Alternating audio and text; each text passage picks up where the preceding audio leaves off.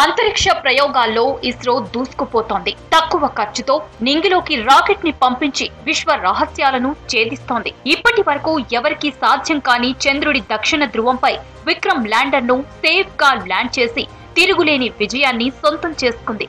రాబోయే రోజుల్లో విశ్వంలో అంతుచిక్కని అనేక రహస్యాలను ఛేదించేందుకు అనేక ప్రాజెక్టులను చేపట్టింది. చంద్రయాన్-3 విజయంతో రాబోయే రోజుల్లో అంతరిక్షంలో సుదూర యాత్రలు చేసేందుకు రెడీ అవుతోంది. వచ్చే నెలలో ఆదిత్య-L1 తో సన్ మిషన్ ను చేపట్టింది.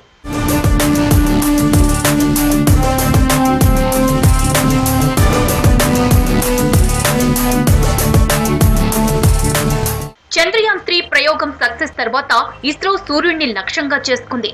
సౌర గోళంపై అధ్యయనం కోసం ఇస్రో PSLV-C-57 రాకెట్ ద్వారా 1500 కేజీల బరువు కలిగిన ఆదిత్య-L1 శాటిలైట్ ప్రయోగించేందుకు సన్నాహాలు చేస్తోంది. సౌర తుఫాను సమయంలో వెలువడే రేణువుల వల్ల భూమిపై సమాచార వ్యవస్థకు అవరోధాలు ఏర్పడుతున్నాయని శాస్త్రవేత్తలు అంచనా వేశారు. దీంతో పాటు ఫోటోస్పియర్, క్రోమోస్పియర్లపై అధ్యయనం చేసి సమాచారాన్ని సేకరించేందుకు ఈ ప్రయోగాన్ని చేపట్టారు. కొరోనాగ్రఫీ పరికరం సాయంతో సౌర వాతావరణాన్ని లోతుగా పరిశోధించటమే ఈ ప్రాజెక్టు ఉద్దేశం. యూరోపియన్ స్పేస్ ఏజెన్సీ, ఆస్ట్రేలియా, ఇతర దేశాల అంతరిక్ష సంస్థల సహాయంతో ఇస్రో సౌర అధ్యయన ప్రక్రియను చేపట్టనుంది. భూమి నుంచి సూర్యుని దిశగా 1.5 మిలియన్ కిలోమీటర్ల దూరంలోని లాగ్రాంజ్ పాయింట్ L1 చుట్టూ ఉన్న కక్షలో దీన్ని ప్రవేశపెట్టనున్నారు.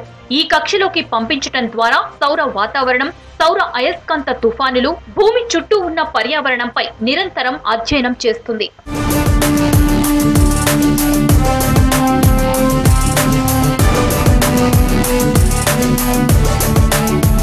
ఆదిత్య-L1 మొత్తం 7 పెలోడ్లను నింగిలోకి మోసుకు వెళ్లనుంది. ఇందులో 4 పరికరాలు నిత్యం సూర్యుడి వైపే ఉంటూ పరిశోధనలు చేస్తాయి. మరో 3 పరికరాలు లాగ్రాంజ్ పాయింట్ 1 దగ్గర పరిస్థితులను విశ్లేషించి ఆ సమాచారాన్ని ఇస్రోకు పంపుతాయి. ఇందులో ప్రధానమైన విజిబుల్ ఎమిషన్ లైన్ కొరోనాగ్రాఫ్ తో పాటు solar ultra violet imaging telescope, Aditya solar wind particle experiment, plasma analyser package for Aditya, solar లో energy x ray spectrometer, high energy L1 orbiting x ray spectrometer, magnetometer పెలోడ్లను అమర్చనున్నారు. సూర్యగోళం నుంచి ప్రసరించే అత్యంత శక్తివంతమైన కాంతి ప్రభావాన్ని అధ్యయనం చేసేందుకు అనువుగా ఈ పెలోడ్లను రూపొందించారు. ఈ పెలోడ్లు ఎలక్ట్రోమాగ్నెటిక్ ఫీల్డ్ డిటెక్టర్ల సాయంతో ఫోటోస్పియర్, క్రోమోస్పియర్, సూర్యుడి వెలుగు పొరలు, సౌరశక్తి కణాలు, సూర్యుడి అయస్కాంత క్షేత్రాన్ని పరిశీలిస్తాయి. వాటిలోని వేడిని, అక్కడ ఉండే ప్లాస్మాను, సూర్యుడి ఉపరితలం నుంచి పెల్లుబుకిన సోలార్ మాస్ ఎజెంక్షన్లను, వాటి జ్వాలలను గుర్తిస్తాయి. సూర్యుడి కరోనా స్థితిగతుల్ని, దాని హీటింగ్ మెకానిజం పరిశీలించటం, కరోనాలో ఉండే ప్లాస్మా ఉష్ణోగ్రత, వేగం, సాంద్రతలను పరిశీలిస్తాయి. కరోనల్ మాస్ ఎజెక్షన్ల డైనమిక్స్, సూర్యుని చుట్టూ ఉండే అయస్కాంత క్షేత్ర ప్రభావాన్ని పరిశీలించటం, సౌర పవనాలు పుట్టుక, వాటి గమనం, స్థితిగతుల్ని అధ్యయనం చేస్తాయి. చంద్రయాన్, మంగళయాన్ తర్వాత ఇస్రో చేపట్టబోతున్న అతి కీలకమైన ప్రాజెక్టుగా ఆదిత్య-L1 చరిత్రలో నిలిచిపోనుందని ఇస్రో చైర్మన్ సోమనాథ్ తెలిపారు. సెప్టెంబర్ మొదటి వారంలో ఈ ప్రయోగం చేపట్టనున్నట్లు చెప్పారు. సౌర వాతావరణాన్ని, ప్రధానంగా క్రోమోస్పియర్, కరోనాను పరిశీలించేందుకు ఆదిత్య-L1 ను నింగిలోకి పంపిస్తున్నామన్నారు. The advancement of technology and we achieving it in just two missions. The first mission had a narrow miss and now we achieved it so perfectly. It gives confidence to configure missions to not only going to moon, going to Mars, sometimes land on the Mars, maybe in the future going to Venus and other planets, and also sometimes go beyond asteroids and others. We should think about it. I think you should all support us to plan such missions with a very, very cost-effective mission. Nobody in the world can ever do like this what we do, and nobody will be able to succeed maybe in the minimum most attempts. So I request each one of your support, encouragement. The whole of the nation should be behind us to do this. చంద్రుడి south pole పై ఇస్రో అద్భుత feet సాధించిందని చెప్పిన ప్రధాని నరేంద్ర మోదీ రాబోయే రోజుల్లో భవిష్యత్తు అవసరాల కోసం అనేక ప్రయోగాలు చేపట్టేందుకు లక్ష్యంగా పెట్టుకున్నామన్నారు. త్వరలో సన్ టార్గెట్ గా ఆదిత్య-L1 మిషన్ ను ప్రారంభించనుందని తెలిపారు. कई बड़े और महत्वाकांक्षी लक्ष्य तय किए। जल्द ही सूर्य के विस्तृत अध्ययन के लिए इसरो आदित्य-L1 मिशन लॉन्च करने जा रहा है। इसके बाद शुक्र भी इसरो के लक्ष्यों में से एक है। गगनयान के जरिए देश अपने पहले ह्यूमन स्पेस फ्लाइट मिशन के लिए भी पूरी तैयारी के साथ जुटा है। విశ్వం కోటాను కోట్ల నక్షత్రాల సమాహారం. ఇవి నిరంతరం శక్తిని విడుదల చేస్తుంటాయి. విశ్వం పుట్టుక భవిష్యత్తుల గురించి తెలుసుకోవడానికి నక్షత్రాలే ఆధారం. భూమికి దగ్గరగా ఉన్న నక్షత్రమైన సూర్యుడిని పరిశోధిస్తే విశ్వ రహస్యాలను తెలుసుకోవచ్చు. సూర్యుడి లాంటి నక్షత్రాల్లో ఉండే పరిస్థితులను భూమి మీద సృష్టించి వాటిపై పరిశోధనలు చేయటం అసాధ్యం.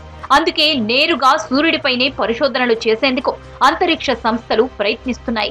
ఇస్రో సూర్యుడి గురించి తెలుసుకునేందుకు చేస్తున్న ప్రయోగమే ఆదిత్య-L1. ఇప్పటికే నాసా, యూరోపియన్ స్పేస్ ఏజెన్సీలు సూర్యుడిని పరిశీలించేందుకు చాలా ప్రయోగాలు చేశాయి.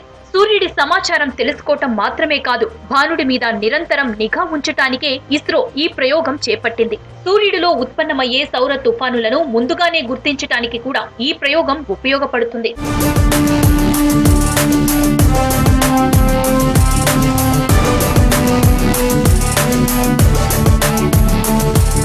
సౌర కుటుంబంలో శక్తికి మూల స్థానం సూర్యుడే. 450 కోట్ల సంవత్సరాల వయసున్న సూర్యుడు భూమికి దాదాపుగా 15 కోట్ల కిలోమీటర్ల దూరంలో ఉన్నాడు. సూర్యుడిలోని నిరంతర కేంద్ర సంలీన చర్య ద్వారా హైడ్రోజన్ హీలియంగా మారుతుంది. ఇలా మారే క్రమంలో అత్యధిక స్థాయిలో శక్తి విడుదలవుతుంది. సూర్యుడి కేంద్రాన్ని కోర్ అంటారు.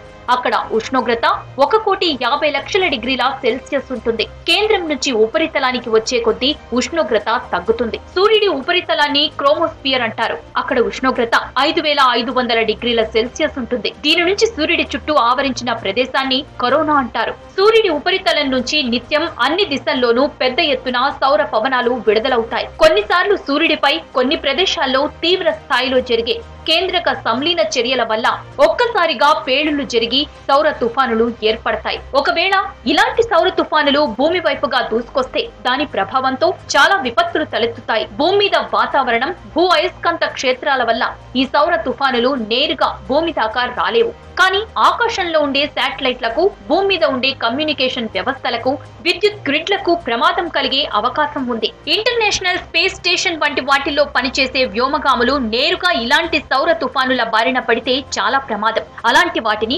ముందుగానే పసిగట్టేందుకు ఆదిత్య-L1 ను ప్రయోగిస్తున్నారు.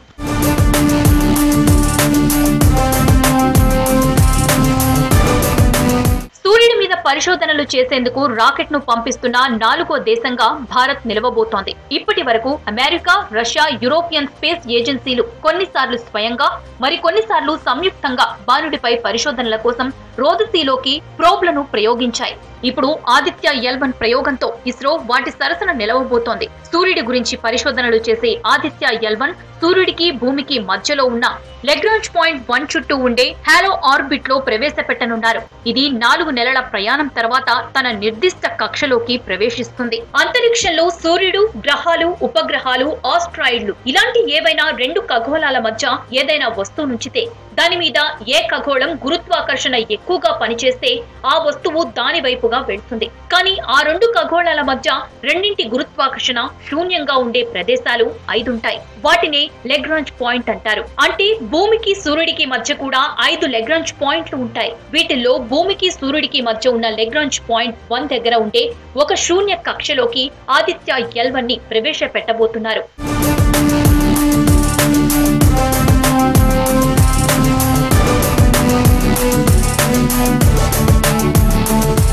ఖగోళ పరిశోధనలు, ప్రయాణాల్లో ఈ లెగ్రాంజ్ పాయింట్లది కీలక పాత్ర. ముఖ్యంగా సూర్యుడిపై పరిశోధనలో ఈ పాయింట్లే కీలకం. విశ్వంలో ప్రతి ఖగోళ వస్తువుకు, అంటే సూర్యుడు, భూమి, చంద్రుడు, గ్రహాలు, నక్షత్రాలు వీటన్నింటిలోనూ గురుత్వాకర్షణ ఉంటుంది. ఒక ఖగోళ వస్తువు గురుత్వాకర్షణ అందులోని ద్రవ్యరాశిపై ఆధారపడి ఉంటుంది. అంటే సూర్యుడు, బృహస్పతి వంటి పెద్ద ఖగోళ వస్తువుల గురుత్వాకర్షణ శక్తి ఎక్కువ ఉంటుంది. భూమి, శుక్రుడు, బుధుడు, చంద్రుడు వంటి చిన్నపాటి ఖగోళాలకు వాటికన్నా తక్కువ గురుత్వాకర్షణ శక్తి ఉంటుంది. సౌర కుటుంబం మొత్తం ద్రవ్యరాశిలో 99.86% ద్రవ్యరాశి ఒక్క సూర్యుడిలోనే ఉంటుంది. మిగిలిన గ్రహాలు, ఉపగ్రహాలన్నింటి ద్రవ్యరాశి మొత్తం 0.14% ఉంటుంది. సూర్యుడు భూమి కన్నా 3,33,000 రెట్లు పెద్దగా ఉంటాడు. అంటే సూర్యుడిలో 13 లక్షల భూగ్రహాలను అమర్చవచ్చు. సూర్యుడు అంత భారీగా ఉంటాడు కాబట్టి భూమి గ్రావిటీ కన్నా సూర్యుడి గ్రావిటీ 27.9 రెట్లు ఎక్కువ. చంద్రుడు భూమి కన్నా చిన్నగా ఉంటాడు కాబట్టి అక్కడ గురుత్వాకర్షణ శక్తి భూ గురుత్వాకర్షణ శక్తిలో 6వ వంతు ఉంటుంది. భూమి గురుత్వాకర్షణ శక్తి పరిధిని దాటి అంతరిక్షంలో వెళ్లాలంటే రాకెట్ సెకనికి 11.2 కిలోమీటర్ల వేగంతో పైకి వెళ్లాలి. అదే సూర్యుడి గ్రావిటీ పరిధిని దాటి వెళ్లాలంటే సెకనికి 615 కిలోమీటర్ల వేగంతో నింగిలోకి దూసుకు వెళ్లాలి. ఈ రెండు గురుత్వాకర్షణలను బ్యాలెన్స్ చేస్తూ ఉండేలా లెగ్రాంజ్ పాయింట్లు ఆదిత్య-L1 లాంటి ప్రోబ్లను ప్రవేశపెట్టి సూర్యుడి మీద పరిశోధనలు చేస్తారు. భూమికి సూర్యుడికి మధ్య 5 లెగ్రాంజ్ పాయింట్లున్నాయి. కానీ ఇస్రో ఆదిత్య-L1 ని లెగ్రాంజ్ పాయింట్ 1 దగ్గరికే పంపిస్తోంది. ఎందుకంటే ఇది భూమికి సూర్యుడికి మధ్య దూరంలో 10వ వంతు దూరంలో భూమి వైపుగా ఉంటుంది. అంటే సుమారు 15 లక్షల కిలోమీటర్ల దూరంలో ఉంటుంది. L2 పాయింట్ భూమికి వెనుక ఉంటుంది కాబట్టి అక్కడికి వెళ్లినా భూమి దానికి అడ్డుగా ఉంటుంది. సూర్యుడి మీద పరిశోధనలు చేయటం కష్టం. L3 సూర్యుడి వెనుక ఉంటుంది కాబట్టి అక్కడికి చేరుకోవటం కూడా చాలా కష్టం. ఇక L4, L5లు కూడా చాలా దూరంలో ఉంటాయి.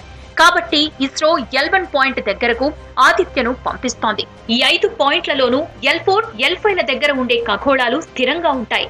కానీ మిగిలిన 3 పాయింట్ల దగ్గర ఉండే వస్తువులు అస్థిరంగా ఉంటాయి.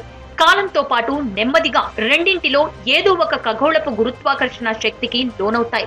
అందుకే వాటిలో అప్పుడప్పుడు కాస్త ఇంధనాన్ని మండించి వాటి స్థానాన్ని సరిచేస్తూ ఉంటారు.